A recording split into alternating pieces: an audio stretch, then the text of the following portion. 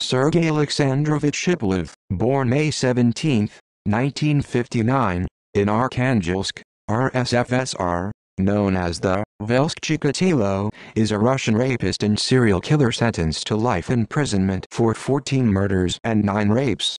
Most of his murders took place in the town of Velsk. The majority of his victims were women that he raped before killing. Early life. Shipilov was born on May 17, 1959 in Arkhangelsk to a simple, working-class family. Shipilov had a sister 2 years his junior. His mother died when he was 7 years old.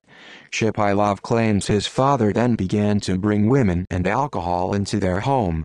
In his early life, Shipilov received a secondary special education, served in the army, married, and had 3 children.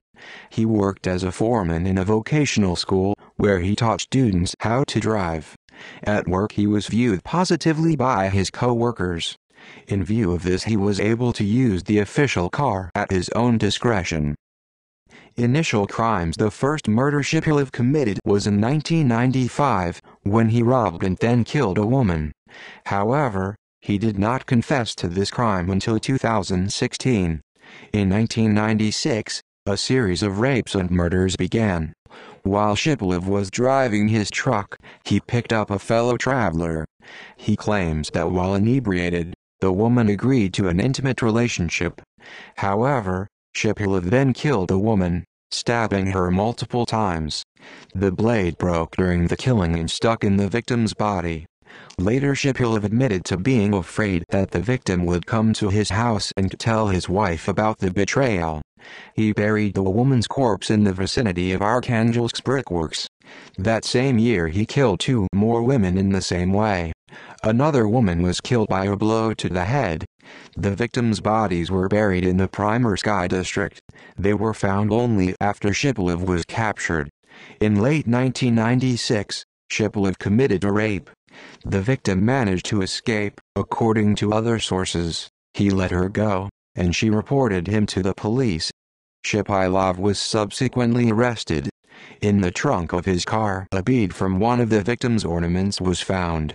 In addition, it was found that he had committed 8 more rapes in 1996.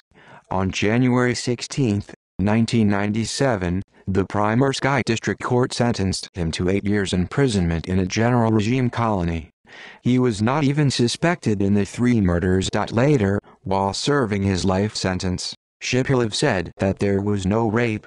The sexual intercourse with the woman had been by mutual agreement, and that she had submitted a statement in order to make money from it. In the colony. Arriving in colony UG-42/14 in Velsk, Shipilov came up with a unique scheme which he used to commit all his crimes.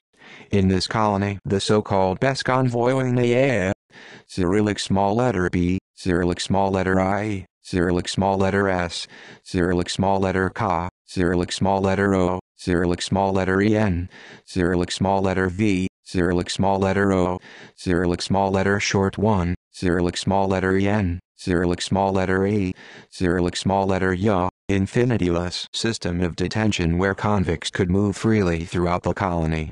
On occasion they could even travel beyond its borders for any administrative needs. Shipilov understood immediately that this could be used for his criminal purposes.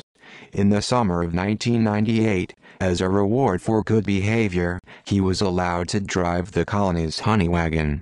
On December 8, 1998, he killed his 4th victim, a woman named Doylnitsina.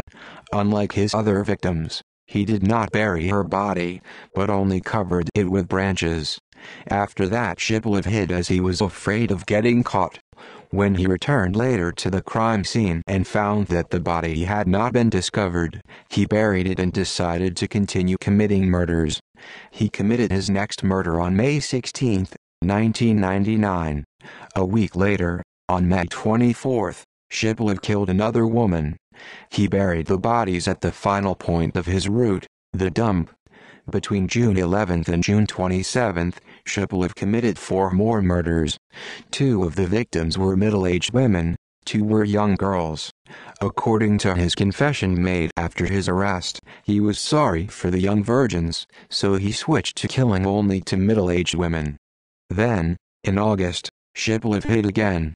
Between September 22 and 24, he committed his last murders. Each of the murders was carefully committed.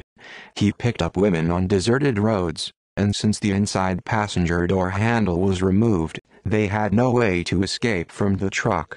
On the way, he offered the women vodka, and when he was refused, he stopped in a deserted place and killed them. In one of the interviews, Shipilov told reporters that he only killed those victims he considered were prostitutes.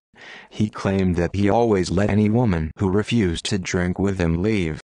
However, later investigations found that he poured the alcohol violently into his victims.